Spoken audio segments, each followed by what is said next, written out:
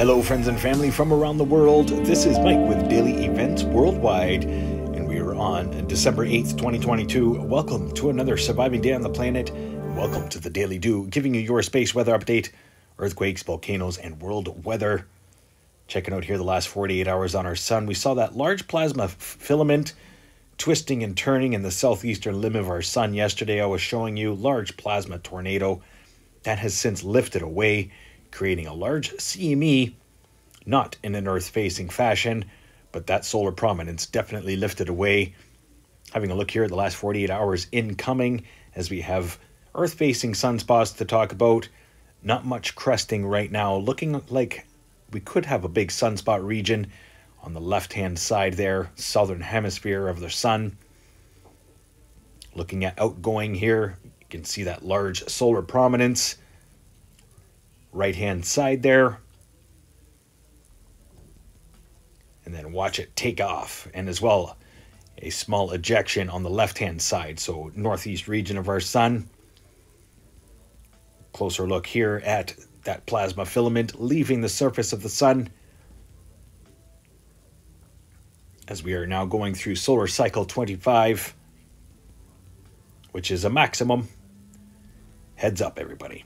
Having a look at multispectrum and all the day's events, plasma filaments, minor solar flares, and of course, that huge plasma filament stretching from north to south on our sun. Let's hope that stays intact for an Earth-facing view. Another look here at our sun. Amazing images brought to you by Solar Dynamics Observatory. Watching the bottom right and as well the bottom left-hand side for a couple events. There seems to be lots of activity on the back side of the sun right now. I want to thank you all for watching today. I hope you enjoy these daily updates. If you do, please don't forget to smack that like button and maybe share with your friends and family from around the world. Having a look at LASCO 2 here, as watching the bottom left-hand side, just above the timestamp, you're going to see a small sun-diving comet right there. And as well, looking at the bottom right-hand side there, that large plasma filament eruption. As I said, not in an Earth-facing fashion, but a big one. Stay tuned tomorrow for full images of that leaving the surface of the sun. LASCO 3 shows a bit of it here. Time has been cut off for the imagery. You'll see more tomorrow. Stay tuned. Solar X-ray flux in a heightened C range right now after throwing off one C-class solar flare in the past 24 hours. Solar proton flux is low. Geomagnetic activity slightly elevated today up to almost a KP3 after jumping up to KP5 yesterday. Real-time solar winds sitting at about 500 kilometers per second, 547, after being up over 606 kilometers per second earlier today. Show you here our magnetosphere. See how it's holding up. These are the pressure planes. These are the solar winds pounding our planet. Black side of that circle is dark side of the sun, dark side of Earth. That is all the solar energy hitting us. Looking at ISWA Space Prediction Spiral, not showing a major CME, but slightly faint within the energy taking off in a backside fashion. And we do have a big sunspot region turning in right now. Looking at the aurora forecast for the next 24 hours, big chance for probability of northern lights across Canada. Smaller chance towards Europe. Schumann resonance for today is a power of 7. Quick glance here at telemetry.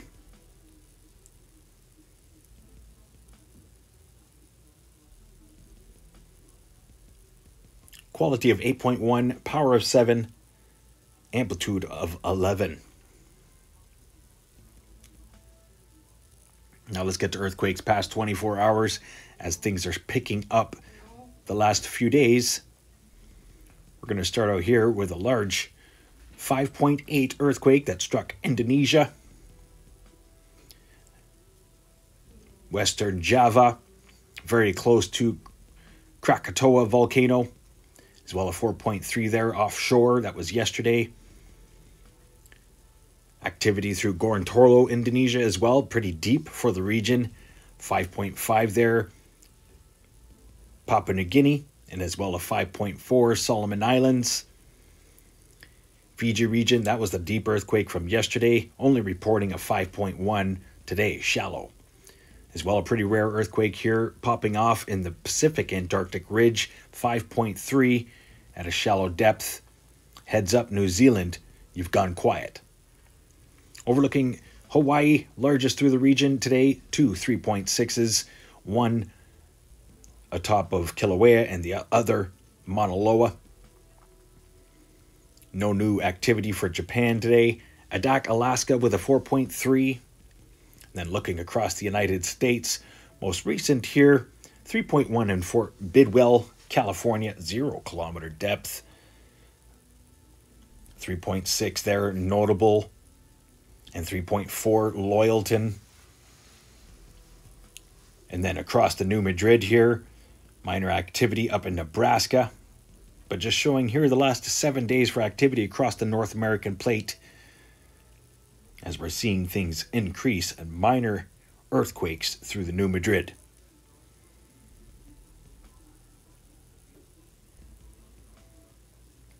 Carrying on here with a 4.3 in Mexico off the coast of the Riviera Plate. Minor activity through Caribbean. San Antonio de los Cobros, pretty deep earthquake there, 4.4, 230 kilometer depth, as well as 4.4 Chile. This was a 4.8 reported yesterday, South Sandwich Islands. And Mid-Atlantic Ridge reporting today a 5.4 earthquake, 10 kilometer depth. We get to Italy, Marata with a 4.4, Western Turkey with 4.3, that was from yesterday. And then a 5.5 here in Caucasus region of Russia, followed by a 4.4, 4.2 there, Iran. And that's the last 24 hours for earthquakes across the planet. Still up slightly above average as we're sitting about 250 earthquakes across the world, according to USGS. Quick glance at the last 7 days for activity, as the Ring of Fire seems to have activated here for the last couple weeks, especially with all the volcanic activity. But not too much to talk about for large earthquakes. Only one 6.7 there, Tonga. And that one's just about to leave these visuals, as it's been some time since we have had a 6.0 or greater. So heads up, North American plate, and all across the Ring of Fire, and down into Central America.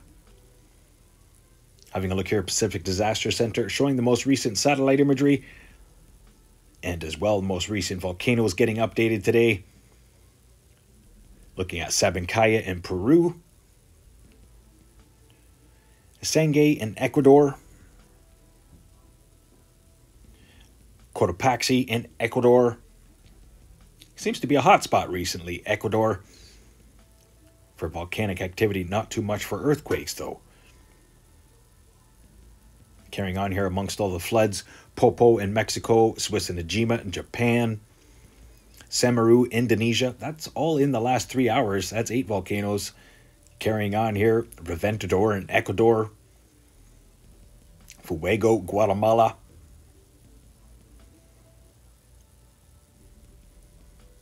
165 hazards across this map right now.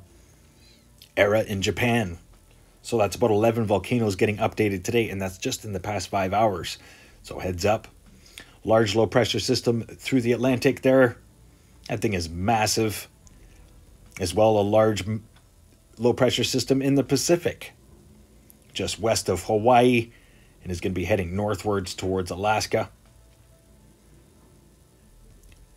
But intense moisture through the North Pacific right now developing, and a lot of snow is falling across Russia and as well through the Pacific, North Pacific. Quick glance here at satellite imagery from the rest of the world as we have tropical storm about to make landfall in southern India.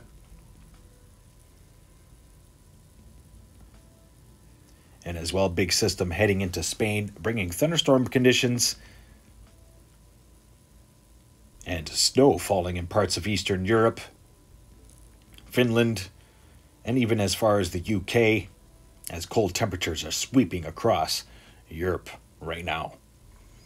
Having a look here at windy.com, showing forecast models for precipitation as the west coast through Northern California, seeing some precipitation the next 24 hours, but they've also got a big low on their doorstep, and that's going to be the big weather maker here through the United States and central regions of Canada, and then up into Ontario. Now you could see some pretty severe weather here through Arkansas, Louisiana, Mississippi, but a lot of snow will be falling on the backside of this system as the cold temperatures are fueling around. Polar vortex is set up for winter, and we've got about 11 days until the first day of winter. And then our days are going to start getting longer. That's kind of exciting. That used to be my father's favorite day of the year. Big storm developing long range through the Atlantic provinces. Overlooking South America, daily evaporation rains. Pretty heavy there Saturday into Sunday. And then again Tuesday into Wednesday next week. But no major systems affecting you this week. Overlooking Africa, Madagascar, daily evaporation rains. South Africa could be heavy at times. And as well through central regions, it seems that they're just crashing. Moisture coming in from the east and the west, crashing right over South Africa right now. Overlooking Europe, got subtropical storm Nicole still churning through the North Atlantic, bringing in a lot of moisture for Spain and then through Central Europe. Long-range forecast by Saturday, you've got another one on your doorstep. But snow is falling across Europe right now and across Russia. Overlooking Southeast Asia and the West Pacific, got tropical cyclone about to make landfall. As I said, through southern India, it is a Category 1 cyclone. Stormy weather through northern Philippines the next couple days, and as well spotty showers and some extreme weather developing for parts of Australia. Wanted to show you here a long-range forecast over the North Pacific. Look at all that snow flying all over the place. These large systems wrapping up a lot of moisture right now. And I do believe the 51 volcanoes erupting around the world has something to do with it. Let's have a look at snowfall totals for the next little bit, as Ontario will see maybe 5 centimeters, 10 centimeters of snow. But snow is falling and accumulating across Europe, Japan, Kamchatka, Eastern Russia, and of course Alaska. Over the next 10 days, going to see some heavy amounts, up to 300 centimeters through parts of Alaska. Thanks for watching today. This has been Mike, Daily Events Worldwide. Stay aware and prepared, stay young and have fun, and get your daily due. Bye-bye now. If you enjoyed today's video, please hit that like button, subscribe, share with your friends and family from across the world.